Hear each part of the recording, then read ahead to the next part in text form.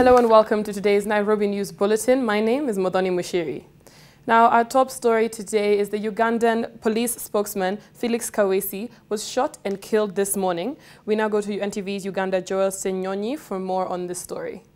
Well, what happened, according to eyewitnesses, there was a border which had a rider and a notchband who engaged them, who started shooting at the vehicle.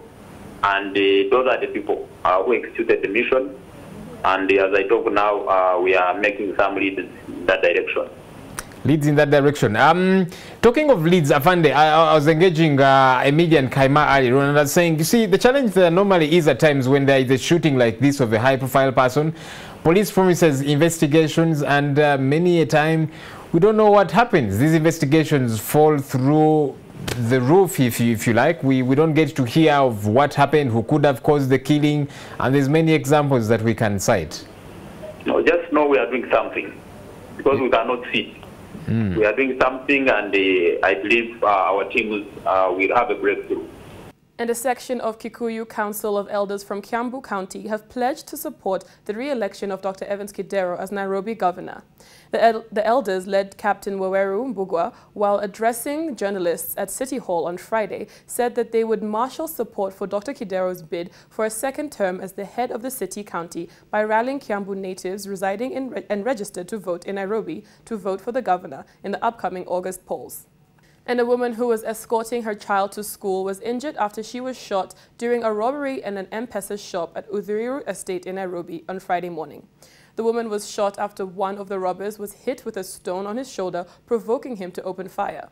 The bullet, however, missed the target and hit the woman in the stomach, and she was rushed to Amat Medical Center in the nearby Mountain View Estate.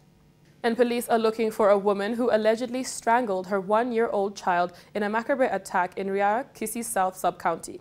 The 23-year-old woman is said to have dumped the body in a sugarcane plantation near the Riana River before fleeing the scene.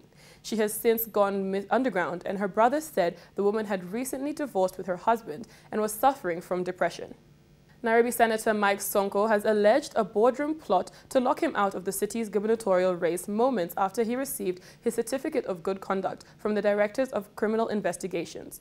Sonko, who has submitted his nomination papers to Jubilee earlier today, also posted copies of his school documents to refute claims that he did not have a KCSE certificate.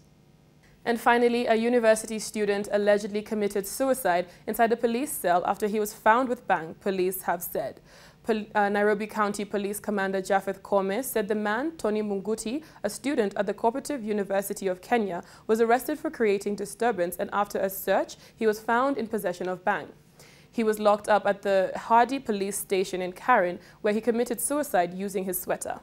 And that's it for us for now. For these and more stories, log on to www.nairobinews.co.ke. I'm Modoni Mushiri. Have a great weekend.